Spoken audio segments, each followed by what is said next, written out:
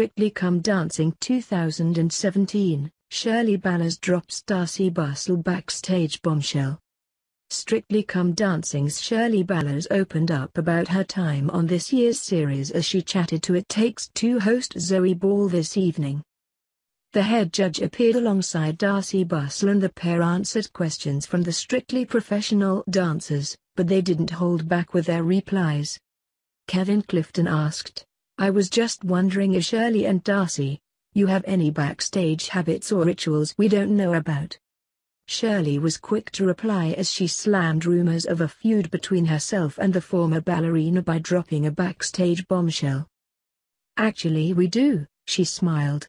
"Darcey and I, we meet each other outside our changing rooms and we like to do our little boomerang, don't we? We do boomerangs each week with each other." Darcey confirmed the secret, adding, "We get a bit silly. We can't help it, it kind of gets us in the spirit." The pair later went on to reveal their biggest pet peeve from the professional dancers after being probed by autumn abuse. "My little pet peeve is sometimes that the professional might not let you finish your sentence," Shirley, 57, divulged.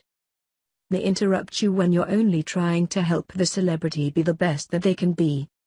Darcey then went on to reveal some dancers work harder than others, spilling, "It's only when some get out of dances, like the group dances. I like to see them all do a lot of work. There are some that sky the little."